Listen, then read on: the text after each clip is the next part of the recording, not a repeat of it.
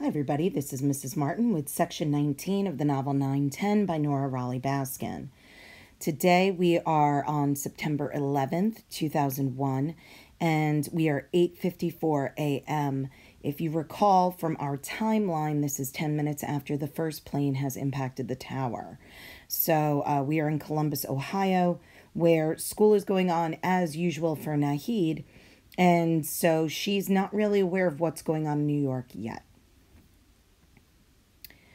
Flight 77, with 58 passengers and 6 crew members on board, on its way to Los Angeles International Airport, deviated from its course, turning south directly over Ohio, where 35,000 feet below, Naheed was sitting in language arts class, listening to Virginia Whitworth give her book report on The Outsiders. So, if you notice, this starts out with a different tone. Our story so far has put us inside the minds, the feelings, the hearts of these individual characters, but this is very factual. This is almost like a news report, because this is where our author is weaving reality into this fantasy world.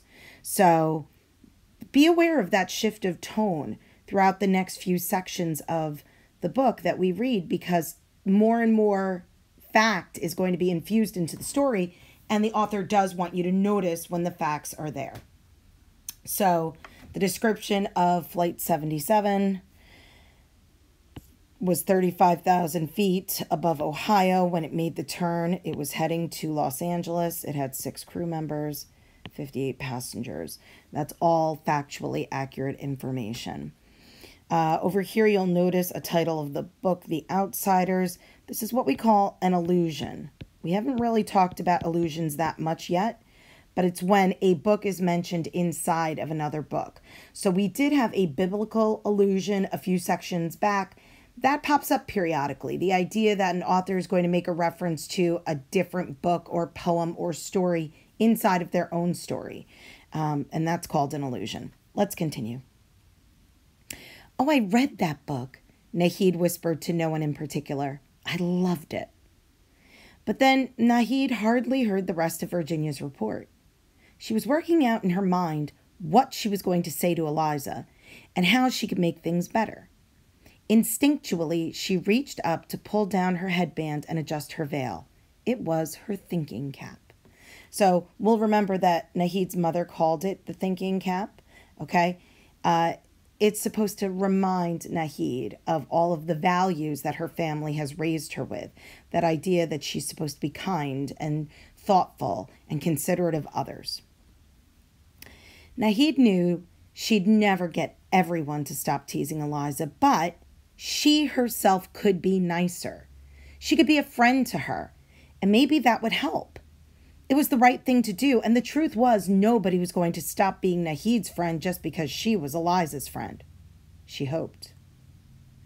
The bell rang as Virginia was finishing, but the teacher made everyone wait until she had given the homework for tomorrow, which meant they all had 25 seconds less to get to their next class. Today was Tuesday, and it was a B week, which meant a double period of science, which meant Naheed could start implementing her making amends plan right away. Eliza would be in class. Today, Naheed had taken her science book with her so she would be on time. But when she got there, nothing looked right. A bunch of kids were bouncing around. Some were standing at the back of the room, but no one was sitting down. It was like the lunchroom on a Friday afternoon before vacation when the cafeteria monitors weren't paying attention. In the far corner, the television was on, and Mrs. Salinger was staring at it with her back to the classroom. Sure, sometimes they watched videos in science, but today they were supposed to continue working on their theories and experiments. And since when did Mrs. Salinger let things get so out of control? She didn't even turn around to yell at the boys who were playing with the Bunsen burners. Eliza was standing at their desk facing the wrong way toward the back of the room, not moving. Naheed had never seen her so still and so quiet. A few more kids went to stand next to Mrs. Salinger and stare at the TV, but Mrs. Salinger didn't seem to notice anything but the screen. This wasn't like her at all. It looked as if the television was turned to a news channel. The CNN Live logo was stamped across the bottom, but that was all Naheed could see.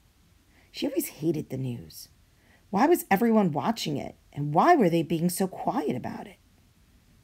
But now was as good a time as any to talk to Eliza with all this freedom, with nobody paying attention. "Hey, Eliza, can I talk to you for a minute?" Naheed started.